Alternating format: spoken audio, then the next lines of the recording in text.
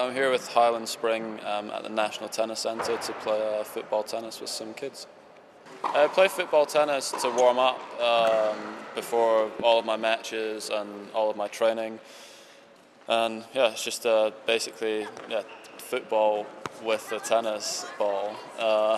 And you're allowed 3 touches, 2 bounces, and we actually used a proper football today. It's quite difficult with the tennis ball. We always play for forfeits, so everyone gets quite into it. It is actually quite tiring. You get a pretty good sweat on, and a lot of changing direction.